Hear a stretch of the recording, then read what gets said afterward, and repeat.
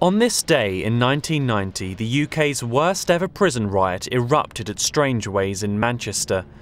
More than 1,000 prisoners demonstrating against overcrowding and poor conditions attacked prison officers and began a violent protest, which lasted 25 days and left 2 people dead and hundreds injured. Following the protest at Strangeways and other prisons, Lord Wolfe's report, after a public inquiry, made a series of recommendations to improve decency and justice in jails where conditions had become intolerable. This evening, Strangeways was ablaze. Prisoners who'd taken over the jail were now doing their best to destroy it completely. What had started during morning prayers in the prison chapel as a disturbance involving 50 prisoners rapidly became a riot involving nearly 1,000. They overcame prison officers, stole keys and opened as many cells as they could. Some smashed their way onto the roof and hurled missiles at the police gathering below.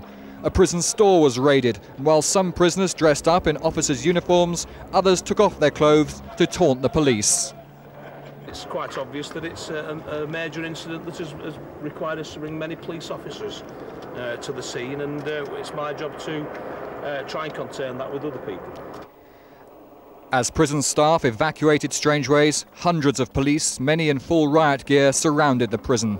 The tactic was containment, and prisoners in areas of the jail not affected by the rioting were bussed to other prisons.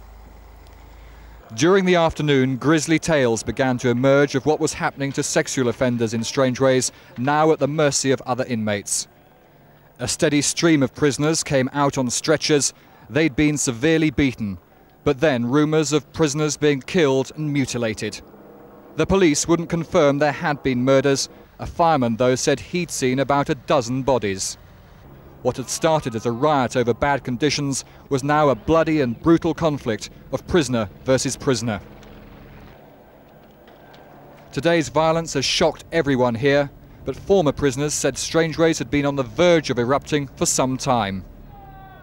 Everyone knew it, even the officers knew it. They said it's just a matter of time before this place goes. It's a powder keg, he described it as. Tonight, the full extent of mayhem and murder isn't known. The prisoners still control some parts of the jail. The police are preparing for a long and bloody occupation.